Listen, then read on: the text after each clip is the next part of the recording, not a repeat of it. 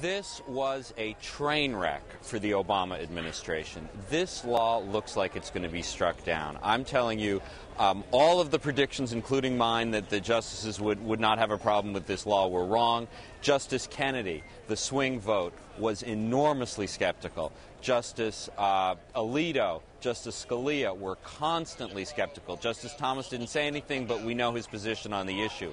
The only conservative justice who looked like he might uphold the law was Chief Justice Roberts, who asked hard questions of both sides.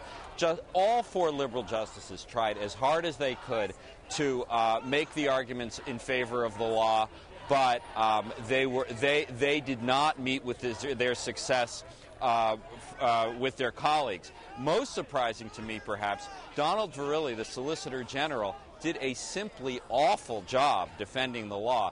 He was nervous. He was not well spoken. The argument got off to a very bad start for the administration, and it was really the liberal justices who carried the argument much more than the lawyer. The argument that seemed to give Justice Kennedy the most trouble, and he is, of course, as we know, the swing vote in so many issues, Justice Kennedy, practically his first question out of the box was, we know that Congress can regulate commerce, but can Congress create commerce? And Donald Verrilli had a great deal of trouble answering that question. He said no, but he said we're not creating commerce here. There was a lot of discussion of the issue. The liberal justices kept making the point that we've discussed here many times, that people who refuse to buy health insurance are in fact part of the health insurance market. They are in fact imposing costs on the taxpayer.